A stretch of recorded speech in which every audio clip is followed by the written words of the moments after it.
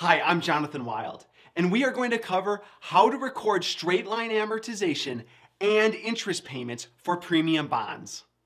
A bond is issued at a premium when the contract rate is higher than the market rate.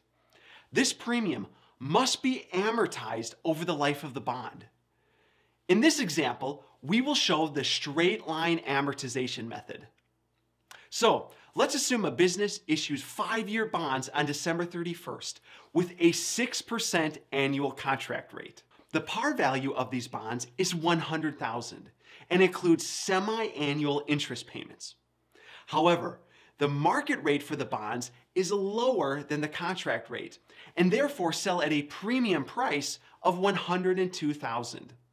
So in this case, we have a premium of $2,000. Next, we want to compute the semi-annual interest payments.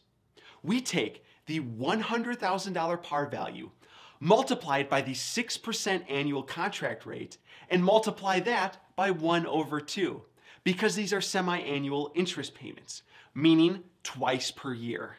This results in $3,000 interest payments twice per year for the next 5 years.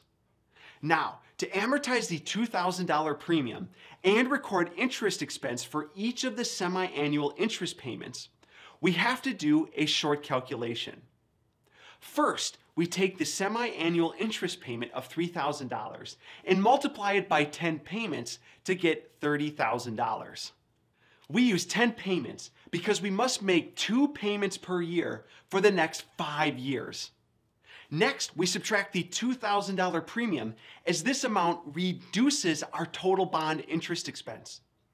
This gives us total bond interest expense of $28,000. And we divide that amount by the number of interest payments, which is 10. This gives us bond interest expense of $2,800 for each semi-annual payment. Now, to record our semi-annual interest payments and amortization, we start by debiting bond interest expense for $2,800. Next, we debit premium on bonds payable for $200. This is computed as the total bond premium of $2,000 divided by 10 semi-annual payment periods. Last, we credit cash for $3,000, as this is the semi-annual cash interest payment we computed earlier. This exact entry is made on the semi-annual interest payment dates of June 30th and December 31st for each of the 5 years of the bond's life. Recording each of these semi-annual entries reduces the unamortized premium and reduces the carrying value of the bonds.